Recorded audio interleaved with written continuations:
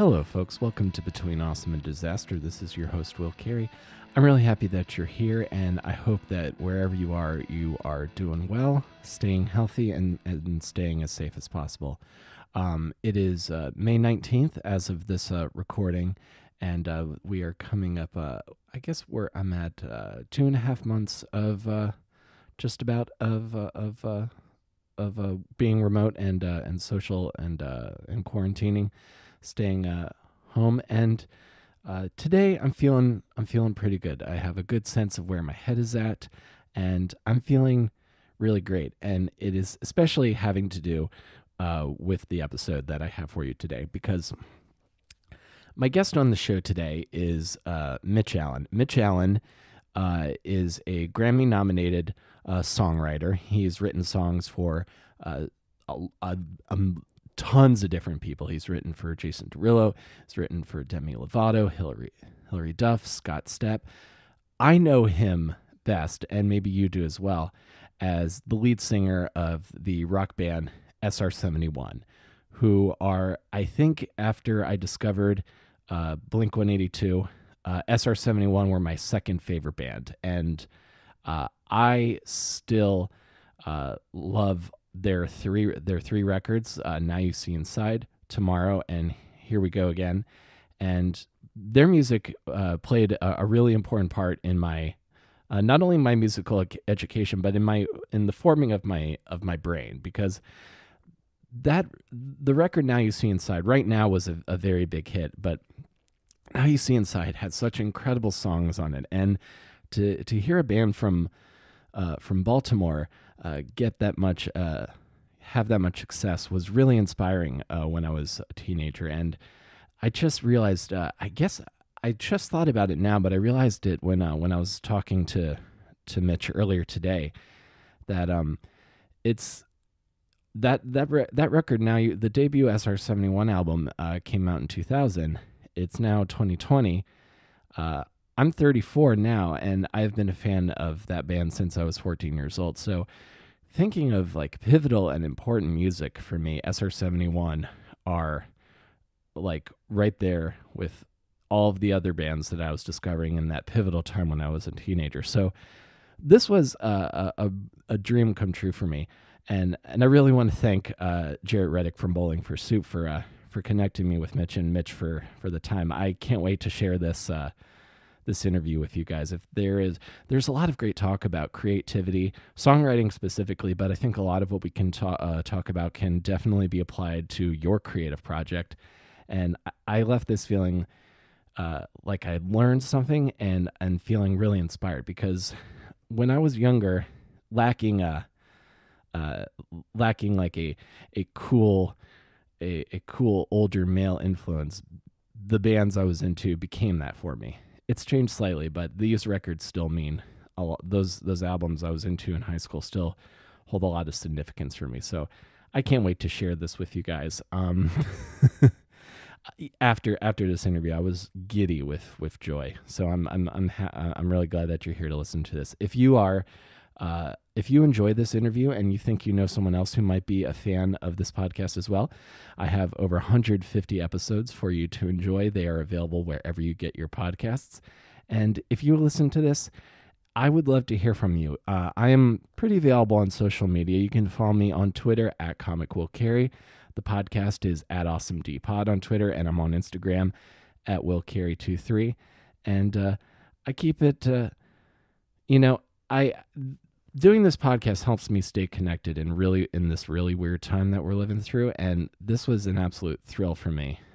If 14-year-old Will could have known that in another 20 years, he would have a podcast or be in any kind of situation where he could have a long interview with someone whose music meant so much to him and still does, I think it definitely would have helped me during that time. But I'm very happy that everything that happened into my life leads to moments like this. So thank you guys for being a part of that.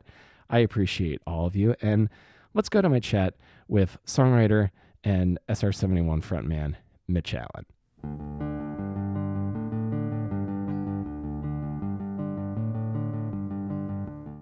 All right. Mitch Allan, thank you so much. I really appreciate you doing my show, man. This is a big deal for me. Well, thanks for having me, man. This is we're together in quarantine. Exactly. We are together, but even though we are separate, this is. I wanted to ask you because I feel I always want to. I've been really feeling like this is my main outlet of connecting with people. How are you faring amidst the state of the world at present, Mitch?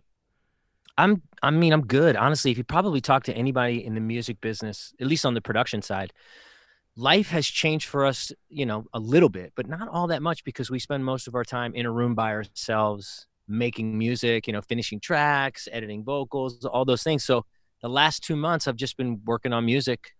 The only difference is I'm not writing as much because people aren't in the room with me. But yeah, life hasn't changed all that much. For the family, of course, they're all cooped up in the house and trying to figure it all out. But for me, yeah, it's not so bad. Yeah, I kind of feel the same way because my job is in the podcasting industry, and I do my own podcast. So all I had to do was figure out what cable to get and how to work my software, and kind of uninterrupted creativity. I got a The one thing I have done is I discovered tune track stuff recently, like Easy Mix and Easy Drummer. So I've been Oh getting back yeah, into. yeah. I think I've got some settings out there on Easy Mix. Oh, do you? Oh, I need to get those because. I think there's some presets I did maybe a decade ago. I hope they're still available. Oh, I hope so. I'm gonna. This might. I apologize in advance if this invites a interrupted stream of questions that I might have for you later because, um, and I might have said this earlier, but like, you were one of my favorite early, like early on, one of my favorite musical artists, Mitch. I remember. Oh man, that's really sweet of you. Thank you. Absolutely, man. I remember because I'm from Maryland too. I grew up in Calvert County, which is about an hour south of Baltimore. I'm not sure if I you're know familiar. absolutely. I know Calvert County. Awesome. So I grew up there, and when left to start attending college at Towson University, and discovered the Wrecker, and like I think the second show I ever attended was SR-71 headlining. I think All Time Low were one of the openers, I and remember that show, by the way. that was a I great remember show. I remember that show because I was blown away by All Time Low, and I was like, who are these guys? And then I found out they lived less than a mile from the venue, and it kind of blew me away. Now we look back, of course, and they're one of the biggest bands. She's one of the biggest touring bands probably in the world. But at the time they were just starting out. They were kids, and they were awesome. We just sat there watching them, going, "Okay, that's the future, right there." Oh, you really had that moment where you're like, wow, that band is going to be big. Yeah, I was watching them with John, with our drummer, my brother, our drummer, and we were just like that band's going to be huge. And then the weirdest, most coincidental thing is that the lead singer of All Time Low married the bass player of SR-71's sister. Oh wow. So they're kind of our relatives at this point. Oh, that's hilarious. And another way that I'm really connected to your shows from that time. This is going way back. I think this might have been on your personal MySpace page and not the band's. There was Oh my a. God, you just referenced MySpace. Can we take a minute? Can we just take a minute for Tom? Just a second. Just for Ah, okay, we're I okay. There we go. I know. I felt I had that moment. I had that moment earlier. It's like that's going to be a, oh my god, how far we've come.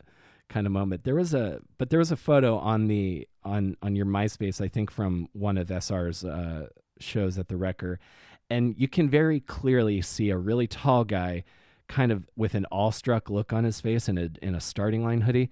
That was me. Okay.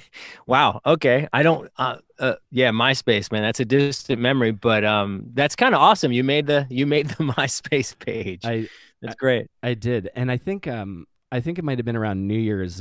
My one of my best friend from like elementary school. I remember you had a live recording of "Go Away" on there for a little while, Sure, sure. and you can very clearly hear us doing like all the backgrounds, like "Baby, I know." I remember we used to yeah, we were recording everything back then. And I remember we went to I think we actually did yeah, I think we did the year before we did I Want You to Want Me at the 930 Club, which is actually on we released at some point. I don't think we ever put out a live version go away, except I think I stuck it on my MySpace page, maybe. But that was about it. Yeah, I remember that one. That show specifically. Could the live version of "I Want You to Want Me" be from the U.S. release of "Here We Go Again"? Yeah, yeah. We put 3 live tracks, and I think the Cheap Trick cover was recorded in D.C. Pretty sure, anyway. Yeah, yeah. 9:30 Club was. I saw so many great shows there. Also, I don't know if you feel this way being from Maryland, because I started doing comedy in Baltimore, so there was like a very much a distinct Baltimore scene and there is a distinct DC scene. I don't know if you Sure. feel the same way about the music scene, but I feel like in some way it all kind of blends together at a certain level. Well, the scene we came from, late 90s, early 2000s, is incredibly different than it is now, of course. Right. All the players, all the totally different bands, totally different. It's about DJs, it's about really underground punk rock, hip hop. I would say that back back when we were playing the clubs, I felt like there was definitely a difference, and DC was just always a little dirtier. It was a little. Mm-hmm. They had the original 930 Club, and Baltimore had some really big rooms. Like the 930 Club now in DC it's just gorgeous. Maybe 2,000 seats, 2,200. There really wasn't a room like that. The original 930 Club was tiny, maybe 200, and it was really an alternative room. And in Baltimore, we had Hammerjacks, which was, yeah, that was the big room. That was Mm-hmm. kind of a holdover from the rock days. So in the 90s, all the alternative bands would come through that room, and it was pretty much a concert hall, like a legitimate concert hall. So Baltimore, it was more of a, I guess, it was more mainstream, and then DC was a little more underground. But yeah, we played all the clubs around there, all the way through Northern Virginia and everything, way before we ever had record deals. And it was kind of the same. That whole circuit kind of went up. Jimmy's Chicken Shack, I don't know if you remember them. They I were sure they were do. yeah, they kind of opened up the door to all those mid-Atlantic bands. Without them, there wasn't really a spotlight on the Baltimore DC scene until they came out, and then people started looking. And after that, we came out of that scene. Good Charlotte came out of that scene, Mm-hmm. um, and All Time Low obviously came out of that scene. But yeah, Jimmy's kind of opened the door for all of us.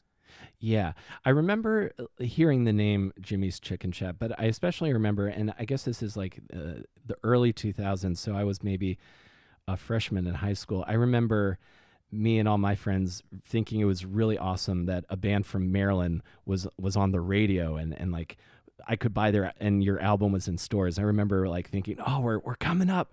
Yeah, We're yeah. we're on the map here in the DMV."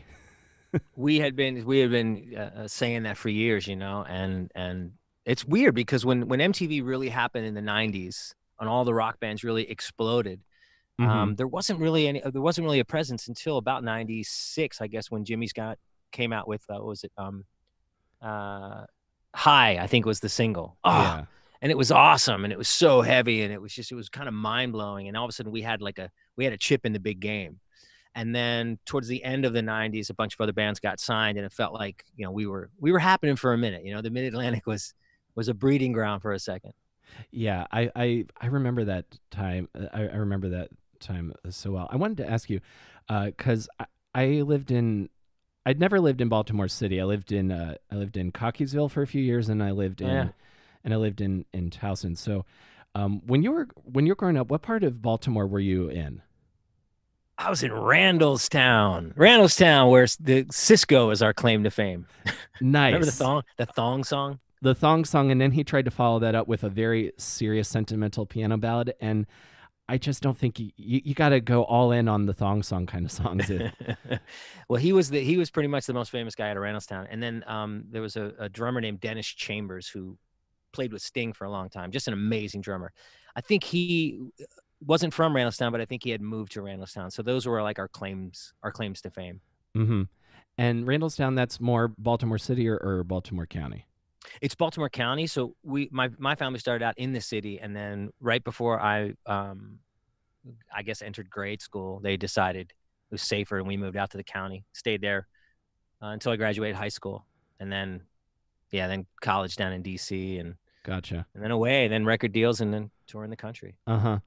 And I wanted to ask you because I think when I thought again referencing MySpace, you mentioned that you studied political science. I'm curious if anything you studied in college would explain the state of the world right now. Oh no, Jesus. No, no. It's funny. I loved politics because I guess I didn't understand it all that well. So it was like something to conquer.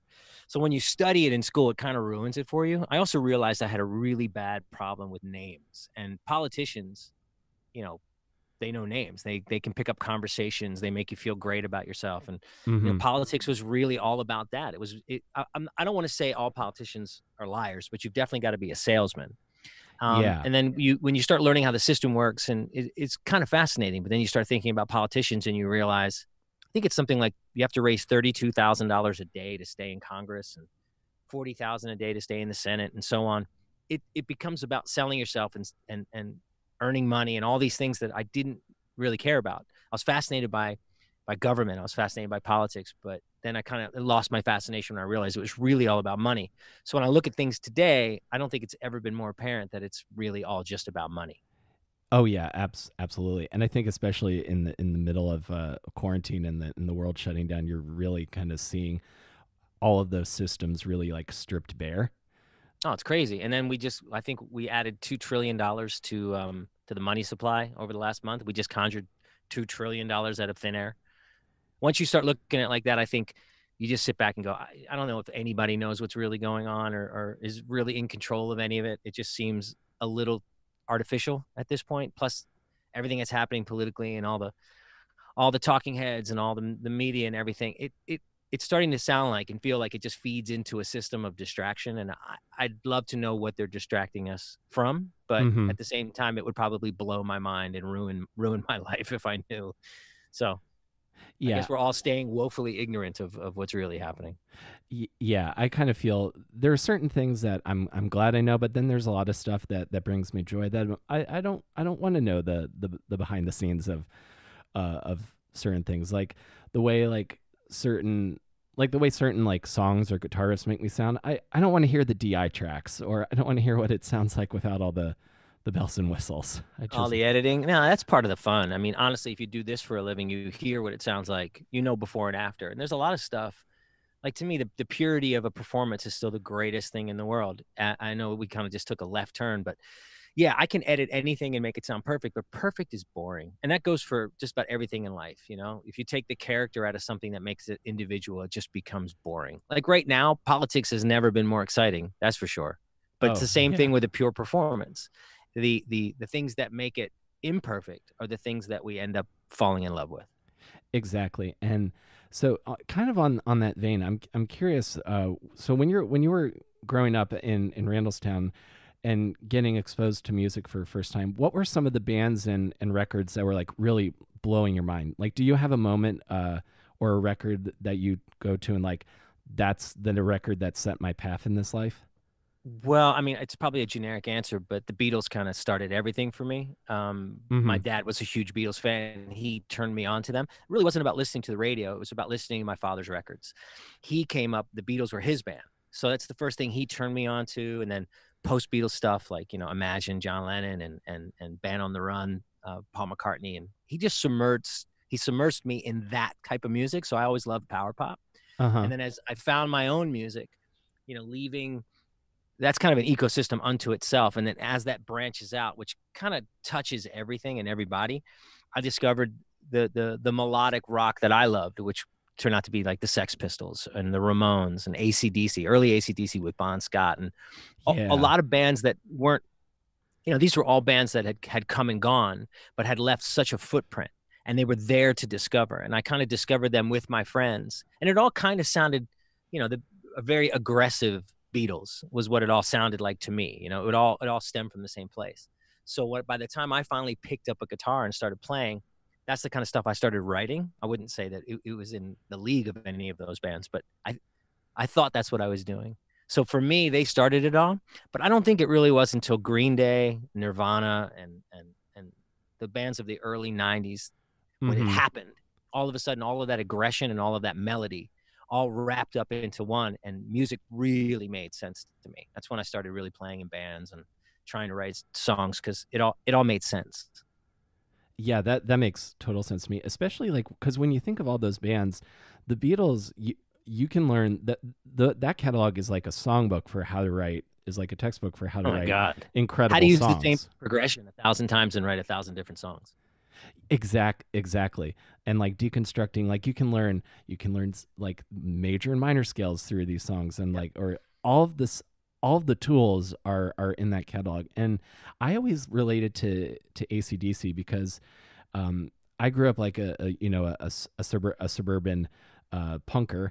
So my introduction to like rock music that really got me excited, like, oh, what is that? Was Enema of the State by Blink 182, and then Sure. when Great record. That ama- changed everything, uh, when that record came out. oh, such an amazing record. And then to go and like, this is back when VH1 would play like behind the music and like all of the, at the time, what was considered like the dad rock or classic rock at the time. And ACDC to me was like a more rock and roll, the template of a rock and roll version of a punk rock band, because it's a lot of Right. big open chords and played in a really aggressive way, like really breaking down, Well, like listening to isolated Malcolm Young rhythm tracks. he's an amazing guitar player. He plays very minimal, but what he plays is pretty incredible. Yeah, I really, just digging into the subtleties of that, I find really awesome. Well, the And thing about AC/DC is a lot of people don't realize there's really two AC/DCs. There's pre Brian Johnson. There's their early stuff sounded like punk rock to me. Bon Scott, the original singer, sounded like he was just an old school punk, screaming, and he had uh-huh. melody, and he was just crazy good. Brian Johnson, when he joined the band, I feel like they really became much more of a traditional rock band. Also, rock got really big, so maybe that influenced them. But the stuff I was really in love with was that super fast, rock, like songs like Rocker, which sounded like the Sex Pistols to me. I didn't know the difference. I was too young to really know. But the guy screaming in the microphone, "Let there be rock," that to me was punk rock. I didn't really know the difference. And then later on, of course, they became the biggest band in the world with those "You Shook Me All Night Long" and Mm-hmm. songs like that. Well, that was like a different sound to me. That was a different type of AC/DC. But obviously they sold 150 million records, so they got Yeah, it right. yeah, something crazy like that. And then and now that Brian's out, and then the guy you wrote a song about, he's in the band now, which is surreal Oh, to Axl Rose. think I about like that. I Yeah, don't think are they still touring with Axl? they were That's for done, right? they I were don't even know for at this point. I don't I have no idea, to be perfectly honest. And so when you were a teenager, like, were you going to shows in Baltimore? I'm so curious what the Baltimore music scene was like during this time. So yeah, it's funny because it's a lot of flashes. I don't remember a whole hell of a lot from that time period. There used to be a little bar on Utah Street downtown called the Loft, which was pretty much the punk room. And on Sunday nights, it was all ages, and it was kind of crazy. And there were amazing shows that happened at that room. Some of them were absolutely terrifying because the crowd was so. It was a very, what's the word, aggressive crowd. So I went a bunch of times with my friends. Somebody always got hurt. It was one of those kind of rooms. It was basically a Right. room where they had let a bunch of guys in with spray paint and just graffitied the shit out of it. They built a stage on one side. It had like half a PA, and it was just the loudest place you'd ever been to. Uh-huh. That place went out of business at some point and moved to another location. And we went there a bunch of times. And these were just bands, a lot of local bands, a lot of bands that came touring through Baltimore on these low budget tours. But there'd be 12 bands on the bill. You'd get there at, I don't know, noon, and you'd Uh-huh. stay until 9:30 at night. You were just a sweaty mess. If you weren't dragged into the pit and stomped on, you could walk out without a bloody nose. The other side of the scene was the bigger rooms. The big bands would always come down. Like we spoke earlier about that bar called Hammerjacks. Well, on Sunday nights they had their all ages shows, and it was everybody on MTV would come through. These I thought they were way too big, to play the room, but they would play, and they'd sell out, and it was incredible because you were right there. You were right on top of them. It was always a good place to see a show. And then later on, when I was in a band, we'd start opening up for some of the bigger bands. You know, they always put a local band on Hmm. in front, maybe to help out the draw, or maybe just because they didn't want to pay us.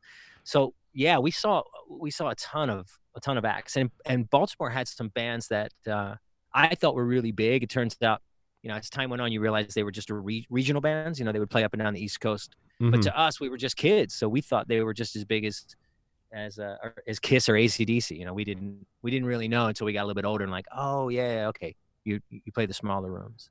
But we saw everybody back then.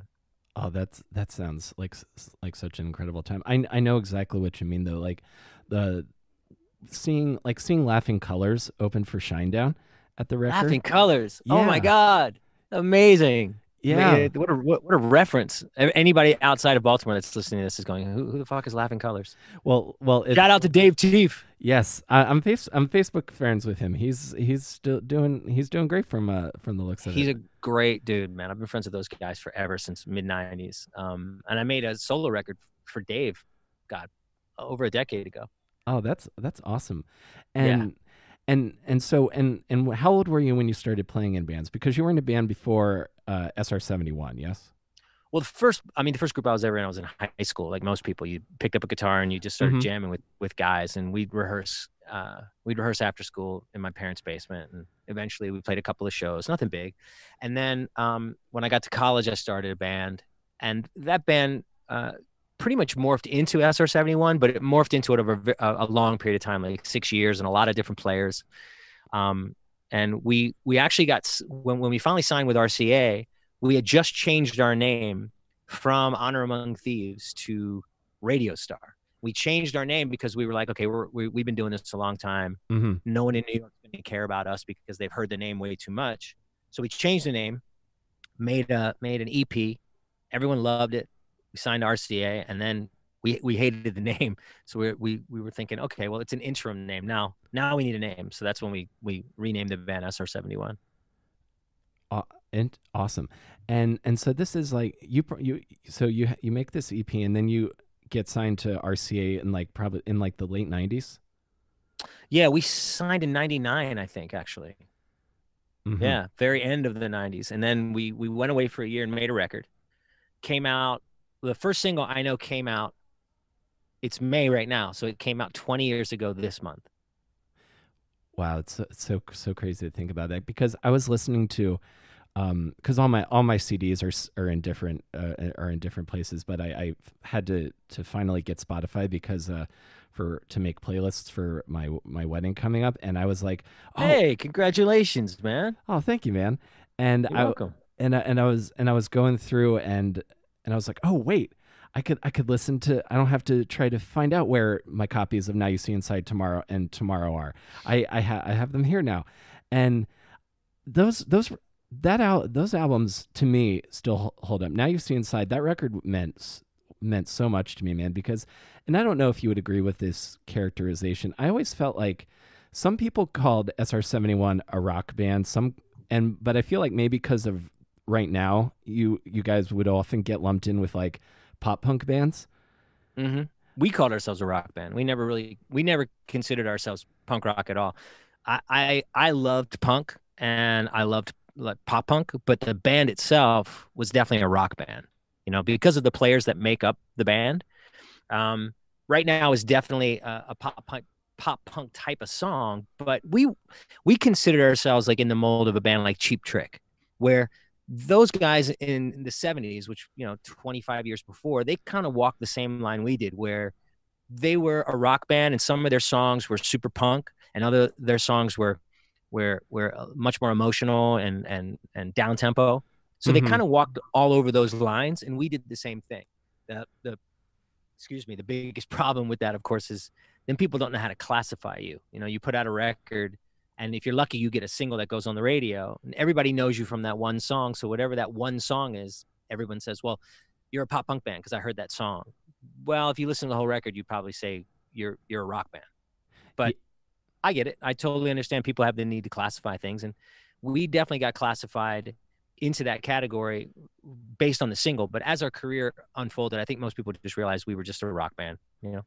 Yeah, that's kind of how I've viewed Now You See Inside. It was like just a really great uh, rock or power pop. Maybe I would classify it as a power pop record, but like Definitely power pop. But by the time we came out, power pop, people didn't look at it and go, "Oh, I can't wait! The newest power pop record." Nobody was talking about power pop, but back in the early 2000s. exactly, it doesn't have the kind of fanaticism that like punk or metal does, but like songs, but like What a Mess or Last Man on the Moon, bangers, dude. Not the Thanks, fastest man. song, but I still love those songs, man. Again, that showed the record that me and my best friend from elementary school, Chris, went to. We were just like screaming and waking like sound that when you think about bands and songs that are like the soundtracks of parts of your life, that is what that record was. So I was all about it, man. And Well, so I really appreciate it, man. I mean, those were the angsty songs, and most of those songs were just written about how much I hated myself and trying to make fun of that and somehow relate it in a way where it didn't seem like I was feeling sorry for myself.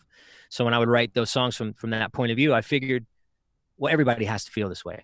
I can't be the only one. So when I started writing songs like What a Mess, I feel like everybody thinks they're a mess, you know? And songs like Last Man on the Moon was literally a song because my parents thought I was lazy because I never got out of bed before noon. But the truth was, I lived the same life as everybody. It just started later in the day. I get up at noon and then I would go mhm. to bed at 4 o'clock in the morning. You're awake the same amount of time. But to say it in a way where it was a little self-deprecating and humorous, that was kind of the goal. And that to me what that record was. It was a chance to be emotional without taking myself too seriously. Absolutely. I have one question about one song on that record, and then I'd love to ask about your experiences on the road during that time. Sure. The closer, Paul McCartney. I've listened to that, and I still can't quite figure out exactly what it's about. But it's a great song, Thank you. It's a great song that you don't have no idea what it's about. which I maybe that's Nobody why I like knows it. what it's about. I think I was probably the only person because the lyrics are so vague. They're so vague. Um, I I wrote that song uh, probably 3 o'clock in the morning in a soundproof windowless room in Baltimore, and I was discovering those chords for the first time, and so Mm-hmm. the melodies just kind of poured out of me, and in my head it sounded like very Beatlesque progression. Mm-hmm. And so when I started to write the lyrics, there's a lot of stream of consciousness in there. And it was just about how life has taken me down this road. Here's the road that life has taken me down, and this is where I am in it. But there's a lot of different roads it could have taken me down. And I'd be on a completely different road if Paul McCartney had not died. And now, what I mean by that is, if anybody knows anything about the Beatles, there was Mm-hmm. this ridiculous uh, Paul is dead. uh, yeah, Paul is dead. That thing, that conspiracy that just it's gone on for the last 50 years, where Paul McCartney was killed in 1967 at 3 o'clock in the morning, driving a car with some girl named Rita, and then they substituted him with a guy named Billy, not Billy Sheen, but Billy something else. I can't remember, but he was an imposter. And so McCartney died in 67. He was replaced. And that's the guy was on all the rest of the Beatle records. And that's the guy that's still alive today. And it's this amazing drug conspiracy that I don't think any of us think is true now. But when I was a kid, I was totally looking for the clues in the records. So when I wrote that Uh-huh. song, I was thinking, okay, it's like that movie Sliding Doors. There's all these timelines that are running at the same time, and the timeline that I'm on right now and where I am in my life, this is this moment. But if Paul McCartney hadn't died in 1967, I'd be in a completely different place because I never would have discovered the Beatles and I never would have ended up here. I'd be all the way over here. So Uh-huh. in a very strange, ridiculous way, that song is me saying, well, this is who I am and this is where I am. But it would all be different if this one event had not happened way back when. That's awesome, man. It always gave me this kind of I must have been high when I wrote it. That's all I can say. well, that song it always kind of gave me this like really this feeling. Like even if I didn't really know exactly where you were coming from, it just I knew how it made me feel, and that's why it made it special to me. And I was curious, did you guys did SR tour a lot before the record deal? And I know you said you toured like Maryland and Yeah. Virginia. So then We did. We started touring in like '96. I think we bought a 12-passenger Dodge van, and we had like a little trailer for all of our gear, and we just started going up and down the East Coast. We had a booking agent who I wanted to do it full time because I figured the more we played, the better we would get. And it's a difficult proposition to tour enough to make enough money to survive. So right. we started out in '96. We put out this EP. It was straight out of school really, and we played probably. I had an acoustic gig in downtown Baltimore, and so we would basically go out on the road and play 3 or 4 nights a week, and then I would come home and I would play acoustic down in Fells Point. And Mm-hmm. as people started coming and see that gig, I would add members of the band until it was finally a weekly gig for the band, and then we had weekly gigs in other towns. So I think we built up maybe for 2-3 years until we were playing 5 nights a week, and then we decided we weren't getting anywhere because we were playing so much we weren't writing the right songs. So Mm-hmm. we just stopped. We were like, okay, we're done. We're gonna lock ourselves into this studio and we're gonna write the songs that are gonna change our lives. And that was pretty much the beginning of Now You See Inside. Awesome. And then after that record comes out, it does well. Do you start touring like the country, the world? I'm Yeah, curious about that. the world, man. It's like that movie Spinal Tap. We went from playing up and down the East Coast to playing the whole country to suddenly we were flying around the world. That was crazy. That Looking back on it, it just happened so fast. Oh, that's so cool. I've heard, and I'm from seeing comments on YouTube, and maybe from knowing some of the story of your third record, that you have some fans in Japan. I'm curious, how far did you play? Did you guys play like all through Asia?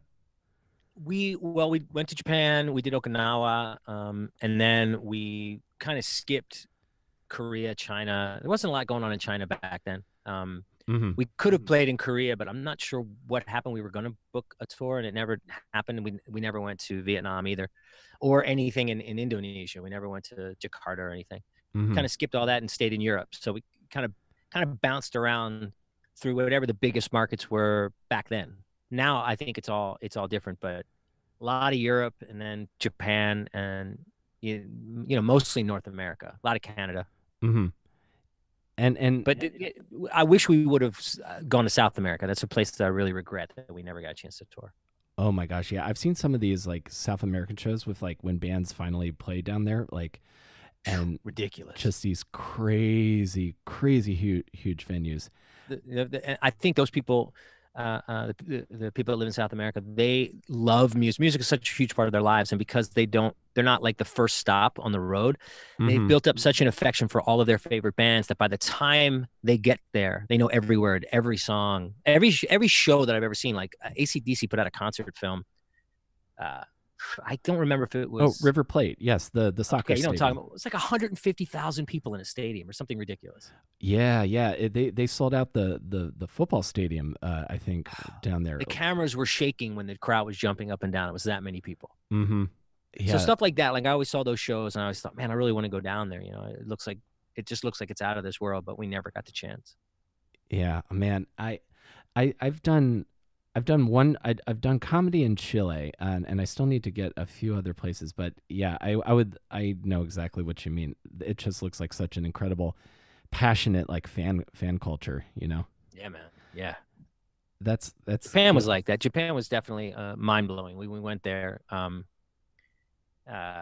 They warned us. The record company was like, it's not like playing the United States. We had no idea what that meant. And then you get there and you're like, oh my God, this is what fans are like. Mm-hmm. They were going crazy. Amazing place to play. Japan is one of my all time. It's funny. We played probably 5-6 cities over there, and it was never a bad show. Yeah, my goal for my band now, when we're allowed to tour again, is to get us famous in Japan. That's my Good my luck, main man. goal. A lot of competition these days. I know. I've talked to a few people. Like I interviewed like Tim from Alistair, and they're still pretty popular in Japan. And the way they describe the shows and the way you just described the shows to me, it just sounds like the most incredible experience. So much fun. You got to leave it all out there because the audience is giving you everything. You feel. I've never felt so invigorated. And the weird part was the light shows over there. They're tremendous. They're huge. The heat that's on stage, you would think you'd pass out. It's so hot, but the audience is giving you everything, so you're giving it right back to them. Oh yeah, I've seen tons of like big stadium shows where like the crowd all has like two of those like glow sticks that look like the things that air traffic controllers use to direct Right, planes, right, right. and the entire crowd is in sync, moving at the same time to the rhythm of the music. It's amazing. Hmm. Just those kind of like powerful moments that are great when you get bogged down in like, oh, why does this video have so many million views? This song is so much better. That kind of stuff that I'm prone to on occasion. So you tore off of Now You See Inside, and I was always curious when you go into record tomorrow, which is a heavier sounding record than from the first one. Although some people categorize it as new metal, which I always found bizarre. I was curious. Was there did you have the conscious thought to write heavier songs going into that album, or was that just kind of where you were at the time? It's just where I was just depressed coming off of the first record. We'd been on the road for about 18 months, and Mm-hmm. I was losing my voice because we just never stopped playing. I was getting sick all the time, and the songs took a dark turn because I was in a dark place. But some of the songs that we had written before we got our deal were very much in that vein. They were very dark, and Mm-hmm. we always got comments from people when we were trying to shop our first record deal that our stuff was it was too dark. It wasn't the songs got to be brighter. The songs have to be a little bit more commercial appeal. Sure. I think we kind of reverted back to things we were doing before we put out our first record. Compounded with we kind of knew where we were in the world, and we were writing better songs, so we just wrote a darker record.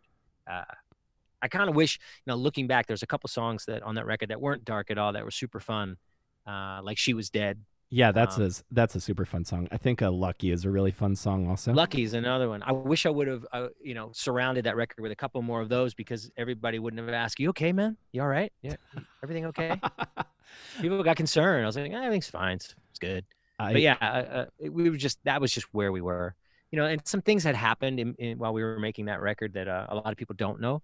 mhm. Our bass player Jeff, he got very sick, and Right, that I kind remember of that. that kind of took on a very serious nature. We were a lot of fun on the road. We had a great time, and when he got sick, it really put things in perspective. When you're a kid, you're out touring, you're making music, and then you find out that this guy who's basically your brother and has been for years has a pretty serious illness. It really Mhm. shakes you to your core. You're not going to think the same way. You're not going to be writing very carefree. And that kind of took over a little bit for us Mhm. during the writing process. I mean, during the recording process.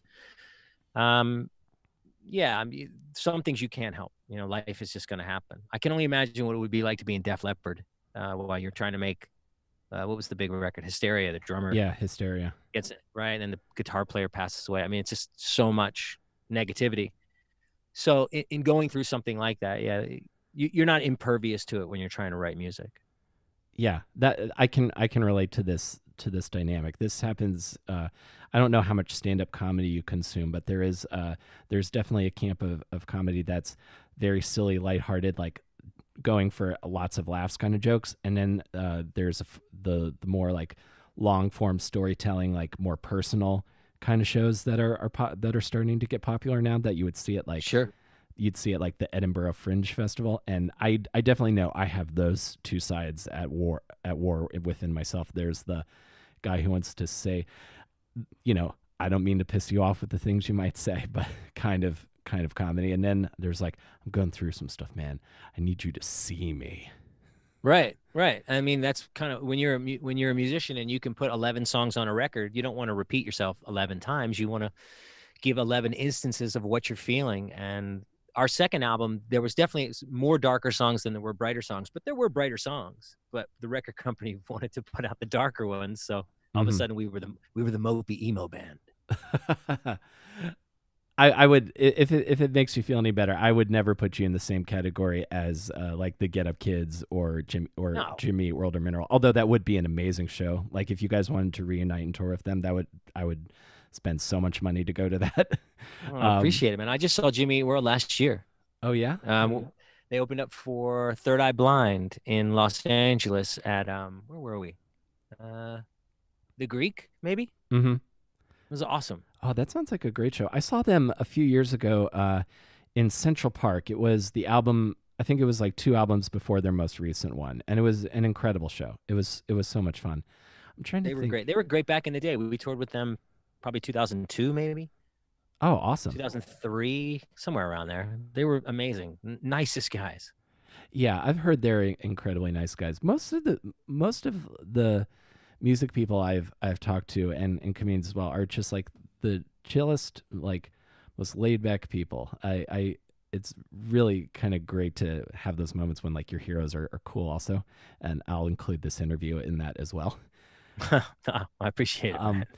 Um, I wanted to ask you a guitar related question. Do you still have or play that Les Paul that has the SR-71 logo on it? It's in the studio in the house, about 100 yards away from me right now. That's awesome. Do you still favor? Because I saw videos where you would kind of alternate between playing Les Pauls, Paul Reed Smith, of course, because we're from Maryland. Right. Gotta have a Paul Reed Smith, and I saw you play a Telecaster, I think, on the Tonight Show. I'm curious what you're playing nowadays. I love tellies. Tellies are super fun. They work a little bit better in pop music than Les Pauls do these days, just because it fits in better. It's not as big, fat, thick, mid-range instrument, so you can kind of carve it around uh, pop songs a little bit more. But if I had to tell you what my favorite guitar is, it's probably my 335, which is Hmm. just an all-around great sounding guitar. It's more like that's what I write songs on because it sounds so good. Whether it ends up in the final mix or that's the song, at the end of the day, that's the guitar that you're listening to in the song. I don't even know because things change so much, but that's probably my favorite guitar to play. Yeah, those sound amazing. I guess that sort of makes sense to me because when I think about the guitar that's in pop songs today, I think the Telly is, and maybe this is just the algorithm on YouTube telling me this, but it seems like the Telly's like favored by like the cool kids nowadays. Well, it's always, I mean, it's just a beast of an instrument, but Tellys and Strats kind of occupy uh, like a true pop song. There's something about them that they occupy a much smaller space and that allows for, louder vocals, bigger drums, and you can still hear the guitar. When SR was making our records, it was really all about guitar sounds. The bigger the sound, the better. And Les Paul's pretty much the biggest, just badass tones. My Paul Reed Smith is very. It's been operated on a couple of times. That's just a great sounding, always stays in tune rock guitar. You know, Yeah. but if I'm not doing a rock song, eh, sometimes I just stick to a telly and just do the whole thing. I've got like three different tellies, which I love. One's a soap bar telly, one's a Texas two-hand telly, and then one's it's just a traditional U.S. made telly. Nice. Yeah, I've been thinking about what my next guitar will be. I've been part of the way I've been passing time in quarantine is Fender has a mod shop section where you can kind of customize strats and Telecasters, and I look at putting like those two humbuckers in it and getting that like tele custom look Yeah, and you got to then go to vintage shops, man. yeah. You got to don't buy it new. Don't buy it new. Go buy a vintage guitar. All The right. wood, you need old wood. Old If you wood. buy a new guitar, you got to age it. You got to figure out how to make it sound like an old guitar. Gotcha. Like put it in like some barometric chamber, to kind Something like of that. There's actually some product. I can't remember what it was. Steven from Third Eye Blind was telling me about this thing that somebody made where you put it on your guitar and you put it back in the case and you leave it for like a year and it ages your guitar like 18 years a year or something like that. And so it turns new guitars into vintage guitars. I have no idea if it works or not. I just know that's a thing. it sounds cool. My main the main guitar the main guitar I'm recording stuff right now is an Epiphone Les Paul custom I've had since high school, and Epiphones are dope, man. They make some great stuff now. yeah, I think it plays great. I got it fixed up. It sounds like really nice and thick, and like when again doing those like big AC/DC kind of open chords and power Sure. chords, and when it comes to basses, every time I've tried to play a bass that's not a Fender Precision, I'm always wish I was playing a Fender Precision or a Jazz. Yeah, dude. P bass is where it's at still. Yeah, I think, I mean, Fender, they nailed it in the 50s and they haven't had to change it too much. Um, I wanted to ask you. So the second record comes out, and then your third record only gets released in Japan. And I know around this time your career transitioned to more of a behind the scenes role. I was wondering if you could kind of take me through that time and what that transition looked like. Well, we were part of a cleaning house at RCA, along with a lot of other bands. Where basically Yeah. we're in the middle of supporting our second record, and the president of the label, it kind of happens every 5 years, he gets fired, Uh huh. and then the whole staff gets fired, and then they basically dropped maybe 90% of the bands. We were in that sweep, and at the time we were about halfway done writing what was going to be our third record. Mm-hmm. So John and I just decided, okay, let's go buy a bunch of gear, finish our studio, and just go record it ourselves. Mm-hmm. And we were being managed by Jonathan Daniel at the time, Crush Management. So I sent the record to Jonathan. We were done. He's like, "Oh my God, this is great. It's the best thing you've ever done. I love this. Let's go get a deal." So at that time, there were a lot of bands that were classified as pop punk bands that were being dropped and let go from their labels. We're talking 2004 and 5, Mm-hmm. mid 2000s. And even though we knew we were a rock band, you have that stamp on you, pop punk, Right. and it became very difficult. So Jonathan, he was managing, well, still does, manages Butch Walker, who was in the studio with Bowling for Soup at the time. And we had, obviously we had 1985 was one of the songs on the record, but it Right. wasn't a single for us. It was just a fun little song, and it really didn't fit with our band very well. It was one of those songs where we wrote it and it was on the record, but Jonathan heard it and he said, this is a Bowling for Soup song. You need to send this to Jared, and see what he thinks. So I sent him the record, and he calls me and he's like, I fucking love this, man. Can I work with this? And I said, yeah, just, rewrite it the way that you want to rewrite it. So he took the record, came in as a writer, totally took out all the cynical, ridiculous stuff that we had kind of put in it. SR, when I wrote lyrics for us, I kind of always pushed to the silly side, a little bit more ridiculous and cynical, Mm-hmm. a little darker. And when Jared came in and rewrote what he needed to rewrite, which was a really good, significant portion of the song, it made that song come to life. And all of a sudden, we heard it and we were like, "Oh my God, that sounds like a hit record." And they put it out, and that record just, I see, this is what I remember. I remember they cut it on like a Monday, finished it on a Wednesday, mixed it by Friday, tested the record the next week, and it came back just through the roof. And then it came out before I know it, and it was #1 most added, and it just became so big so fast. Mm-hmm. And I mean, just watching those guys promote it, the video they made, and everything, sitting on the sidelines watching and going, this is incredible. Like, this would have, it kind of blew my mind, because even though I was a big part of that record, I watched the artist take it and make it a massive hit. And that's when I realized, oh my God, this is what I'm supposed to be doing. I'm supposed to be, Mm-hmm. writing songs with artists and letting them go out and working the records and turning them into big hit records. When they fit, there's nothing like it in the world. When it's the right record, right song, right band, it just works. And there's no other way to say it. Mm-hmm. So when we made that record and we didn't get a deal, and best decision I ever made was, bringing Jared in to rewrite 1985. We ended up, at the time, we were kind of out of money. So Jonathan said, well, we can do a licensing deal in Japan while we're waiting to figure out what we're doing. So that's what we did. That's why the record came out when it did in Japan only. Mm-hmm. So once Bowling for Soup took 1985 to the top, I mean, I think it was a #1 in a bunch of formats, but definitely a top 5 record at top 40. Yeah. I knew right then and there that this is my calling.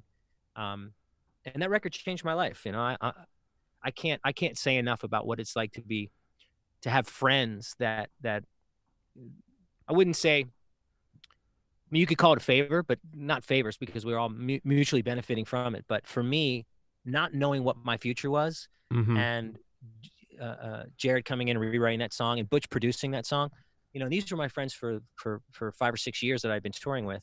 All of Mm-hmm. a sudden I felt like I was a part of this community, and I had a clear path, which was going to be, I'm going to write songs and I'm going to produce songs for other people. And this is what I'm supposed to be doing. So it was a life-changing, amazing moment for me. That's awesome, dude. Yeah, and that song is great. And yeah, I think that song was like it set a record for like most downloads on iTunes in a week or Oh something yeah, crazy like that. dude, when it came out, it was, there was nothing to prepare me. I seem like I'm at a loss for words. There was nothing to prepare me for the success that that record had. And, I didn't know. I had no clue. And I watched the people who did have a clue, like, well, Jared's a great example. He knew his audience. He knew the record. As soon as he heard it, he's like, I think this is going to be a big one. Jive Records, the record company he was Mm-hmm. on, the way they promoted it, just everything. It was like everything you could do right happened, and all of a sudden my phone started ringing. Hey, can you write with this person? Do you want to write with this person? It was one of those seamless transitions based on that gift of a song. That's really incredible, man. And yeah, and then to have this incredible like um I'm not going to call it a second act because I don't think you ever like there's no like behind the music like, oh, and he almost destroyed his life, but to have this kind of like amazing continuation of your career where you're still able to be creative and do the thing you love, maybe, and the evolution of the dream. This is something I think about a lot in my 30s now.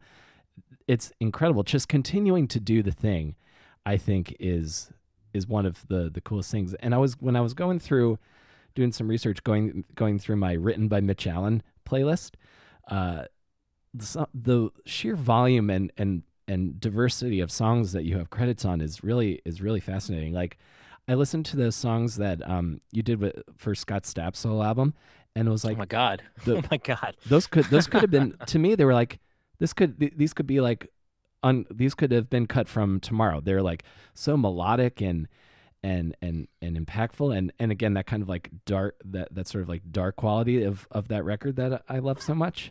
I And appreciate it, man.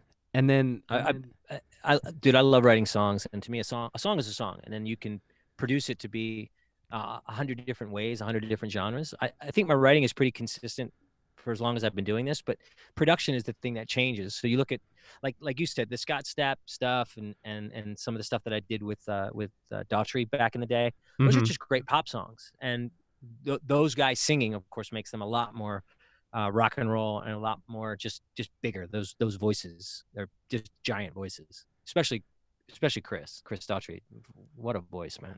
Oh yeah, he has such an, again, that sort of like melodic, like early 2000s, like 90, well, I call it like 98 rock style kind of rock voice. He hits. Again, the Baltimore reference, I love it.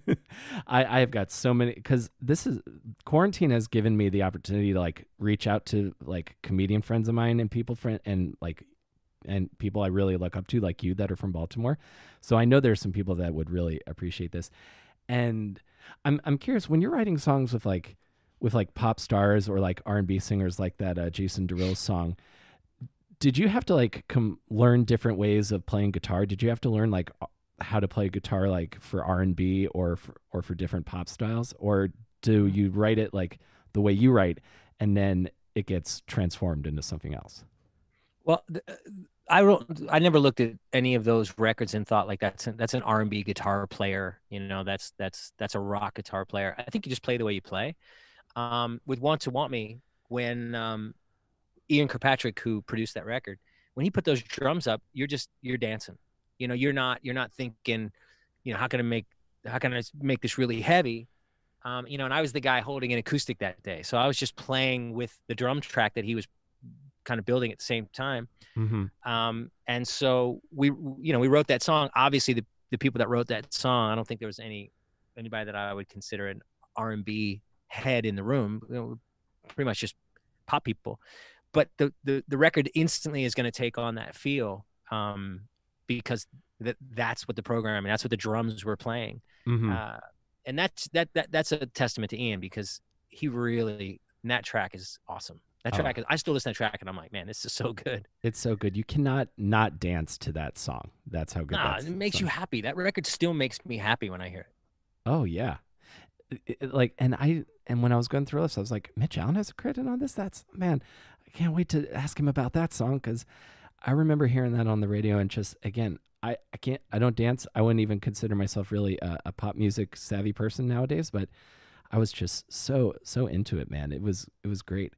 Um, so something else I was curious about is there what is something that you learned from working with other artists or working with other songwriters that you think made you a better songwriter and that you could share with someone like me, Sue, who writes songs? It's a good question.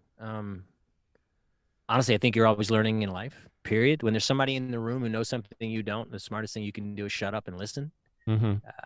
I think I listen a lot, especially these days. I write with a lot of incredibly talented people. I'm always trying to be the least talented person in any room that I'm in. So, I know that something great's going to happen. And then also, they always say, it's a very old saying, if you're the smartest person in a room, you're in the wrong room. Mm-hmm. It's a great philosophy to live by. And in music, you always want to be working with people that you just have nothing but mad respect for. So for me, if I'm working with an artist that, first off, if I'm working with an artist, it means I already have respect for this artist. I already love what they're doing. Mm-hmm.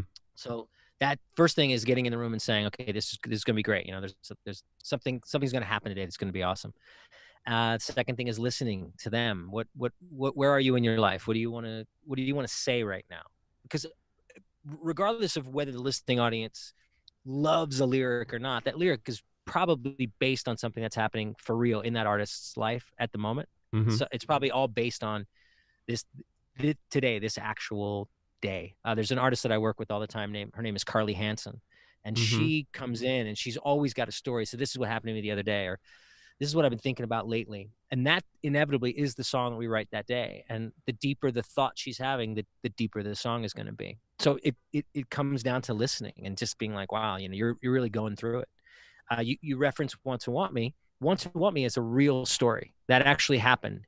So Ian was dating a girl who lived in New York City, and he was flying back to New York to go see her all the time. And every time he got back, he'd just get super nervous and he just couldn't wait to see her. And he was telling the story about how he was sitting up, you know, sweating in his room because he knew he was going to go see her, and he couldn't get there fast enough. He got into the cab and he tipped the driver right away, gave him an extra $20. He said, this is to get me there fast. Uh-huh. And so when we sat down to write the song, we just told Ian's story, and it's a real story. Maybe that's why it rings true, because it feels like it's a story that really could happen, because it did happen. That's that. It sounds so deceptively simple, but it makes total sense that it would be like that, because that's like the simplest, the greatest songs are like the most like direct and honest, coming from like a real They place. are. And it, you know, depending on who you're writing with, I've been blessed to write with some great, really talented songwriters. Some are artists, some are just writers, some are producers. But if you're in a room with somebody who wants to tell the truth, you're gonna come up with a great song, whether it's a hit or not. Who knows? But your goal shouldn't only be to write hit songs. Your goal should be to write great songs. So, like in that room alone, Lindy Robbins and Sam Martin, the other two writers, Mm-hmm. they want to tell the truth, and they want to do it in a way where it's catchy as hell.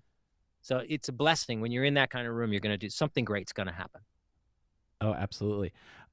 Question about the music business, because I research. I like reading about this kind of stuff. There's this debate now with streaming that maybe singles are the way to go versus albums nowadays. I was curious if you had any an opinion on that.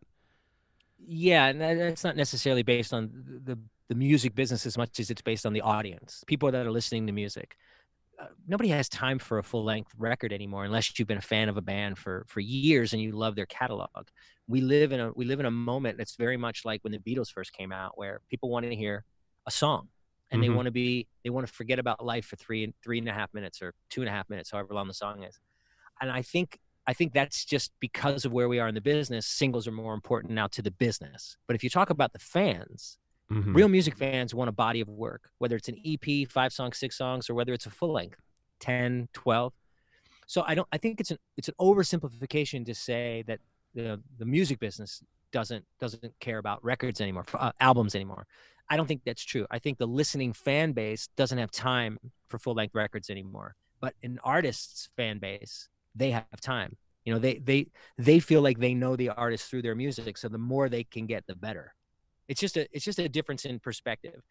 You think about social media right now, 30-second TikToks are selling more records than 3-minute songs, 3-minute spaces on the radio.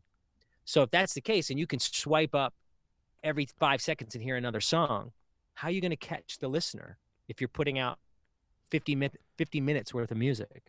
Right. I think the business is responding to that. But as with anything, that's where we are right now. Will it stay this way? I don't think anybody really knows. I do know that if you're an important artist, people are always going to care about a body of work, period. That's just how it works. Great music brings great fans, brings full-length albums or like I said, EPs. And, you know, if you're just writing pop songs, great. But then you're in the business of singles. Totally. Is there a record or an artist that you really enjoy that you think not enough people know about? Wow. I mean, there's the classics. Like one of my favorite American bands ever is this band that I don't know anybody. Every once in a while, I'll bump into somebody that bought a record by a band called Jellyfish. Mm-hmm. This was the early '90s when grunge took over and it was mean and angry, and Jellyfish was just bright and shiny like the Partridge Family. And they Uh-huh. were amazing and they were incredible musicians, but they were just so freaking happy that nobody cared. And there's this tiny little segment of the society that still loves those records. I'm in that society. Me and my best friend Kevin Kadish, we talk about him all the time. We reference it all the time. This is before you made music with a computer, so you actually had to play it. And those guys were incredible players, made amazing records. They sound great and they still hold up. That's probably the biggest travesty as far as you know, me as a fan listening back to music. But there's always great records that fall on deaf ears. I actually made a record, the thing that I'm still super proud of, for a band called Satellite, way back in 2011, I think. Mm-hmm. And the other day I listened to it for the first time. I was looking for snare drums and I wanted just an old maybe a Black Beauty snare drum. And so I had these samples that I had done on that record. And I listened to them and I was like, oh, wow, this snare sounds great. So then I was like, well, let me listen to the song. And I listened to the song. I was like, man, what was I on? This sounds really fucking good. And yeah, nobody heard that record. That was another one. It just kind of fell through the cracks. Right. So there's always one or two that you wish people would discover. And then the longer people stick with it, some of those great secrets, eventually they just become, mainstream.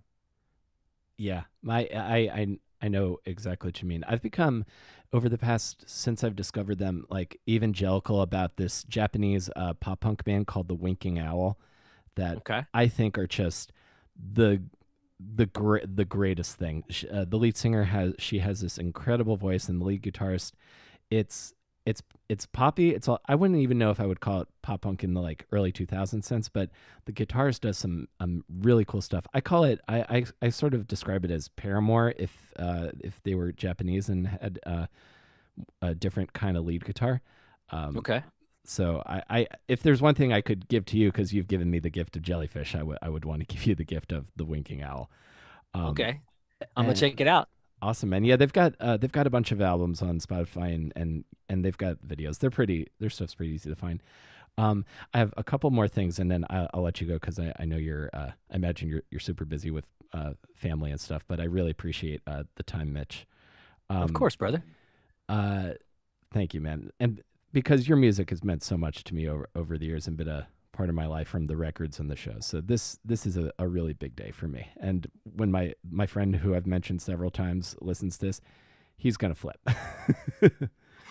What's his name? His name is Chris McNamara. He's been my friend since we were in 5th grade. How you doing, Chris? I appreciate that. Appreciate that, man. I think he's gonna dig that. He's gonna really dig that.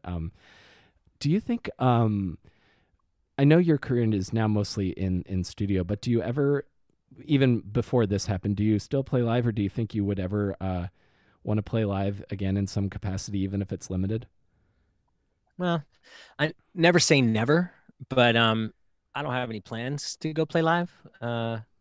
It's not that I don't enjoy it. It's not that people haven't asked. I think it's more my priorities about making myself happy just haven't included live shows in a very, very long time. Um, so I don't think on that level, but I never say never. Excellent. And then one, and then the last thing I want to ask you before I let you go, um, does clawing my way to the middle exist in any capacity? And if so, is it ever going to be released? And even if it isn't, can I still listen to it in some way? I actually finished half that record back in the day, and which is 6 songs, and I had written another 3 Mm-hmm. that I had only demoed, and I assumed it was going to be like a 10-song record. So I was one song away from uh, finishing the writing aspect, and then I would have just had 4 more to finish. But the truth is I started giving those songs away Mm-hmm. sometime mid to late 2000s because you know I would take a meeting and somebody would say something and they'd be like, I'm looking for a song like this. I'm like, wait a minute, I think I've got a song. Play them. They're like, oh, I love it. When can we cut it? So once my priority shifted from being an artist Sure. to being a writer, I stopped looking at those songs and being so precious. That was probably the biggest thing I ever learned as a songwriter. The difference between being an artist and being the writer is you don't have to sell it every night like the artist has to. And that goes for any of the artists that the biggest ones on the pop charts that maybe are doing songs that they didn't write. They still have to be the ones to sell it. It's not a hit if you can't sell that song. So Right. like if you listen to some of the stuff that Ed Sheeran's done that he's given to other artists, I don't know that those songs are hits for Ed Sheeran, but I know that they're hits for Justin Bieber or Anne Marie. Actually, she's a writer on 2002. But um, it's an amazing thing for a songwriter to be able to say, "I need you," to the artist, to come in here and make this song your own. If you have to rewrite it, rewrite it. If you got to sing it a different way, but make it your own and then sell the shit out of it to your fans so that when your fans hear this, they react the way that, we hope they react, which is it becomes, part of their lexicon. It becomes part of their catalog that people can't live without. That's the ultimate goal, right? If you're Yeah. writing a song, you want people to hear that song and you want it cut by an artist that can not just do it justice, but can do it better than you could ever do it. Yeah. That makes total sense.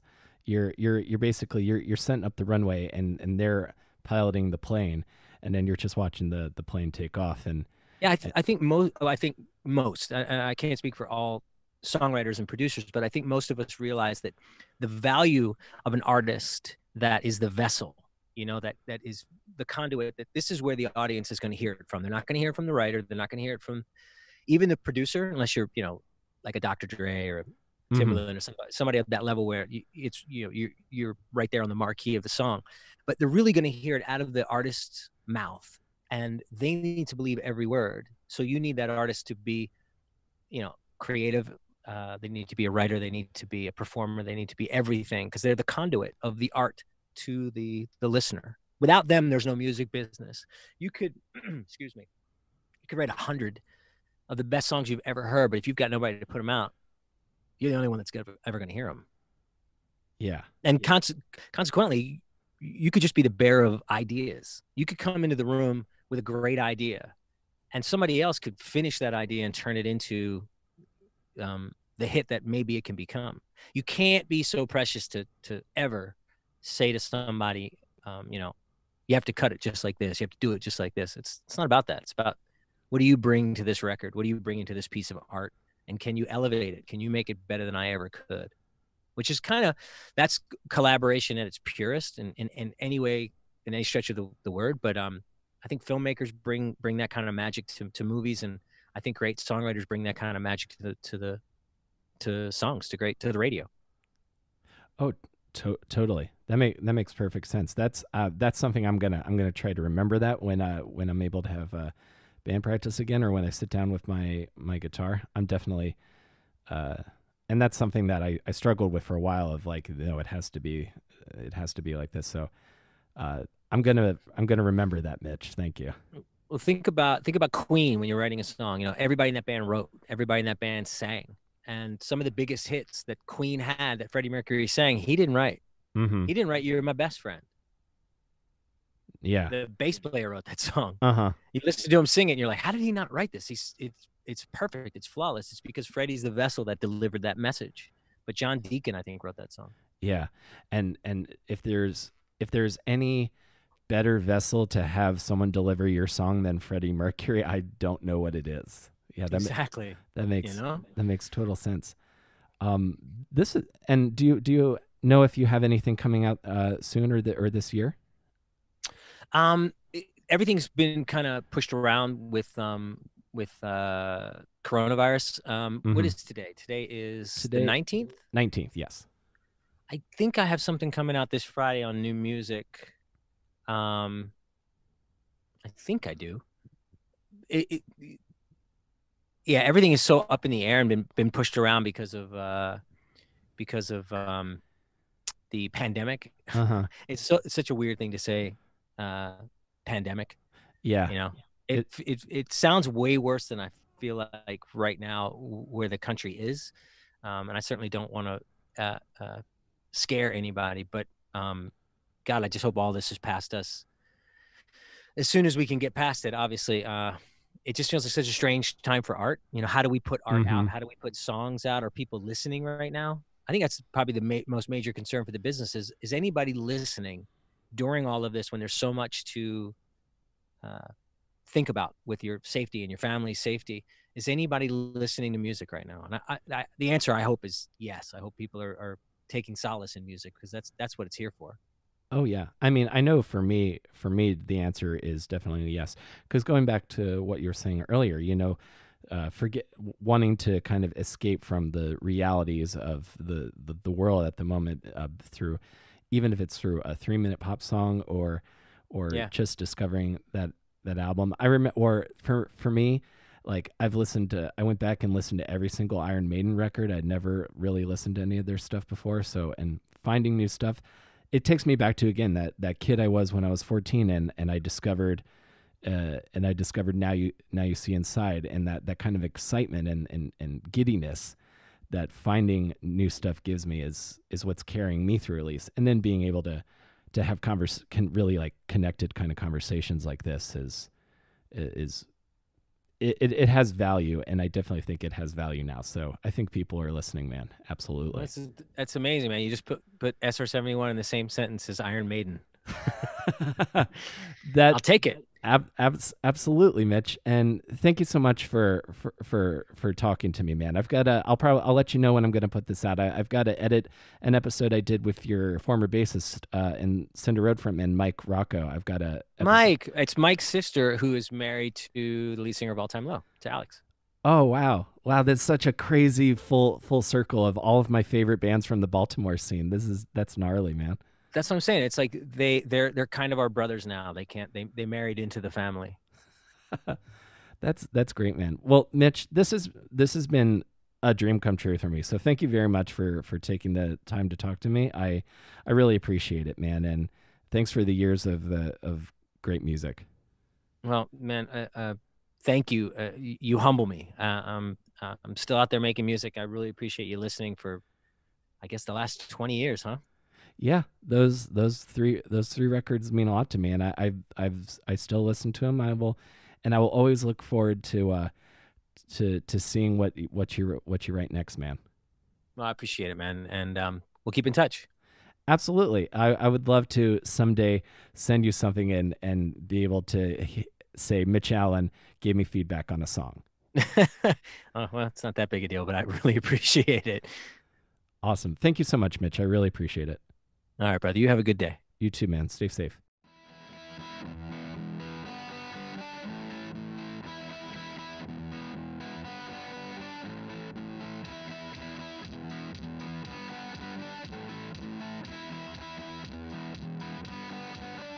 That was me talking to one of my all-time favorite musicians and creative people, Mitch Allan. There are times on this show that I simply have a hard time believing the reality of the great conversations and the people whose work has meant so much to me over my life that I get to talk to on this podcast. And this is one of them. So Mitch, thank you so much for your time and for your insights into the craft of songwriting. I really enjoyed talking to you and look forward to hearing more new music from you in the future. So Thank you guys again for listening to this.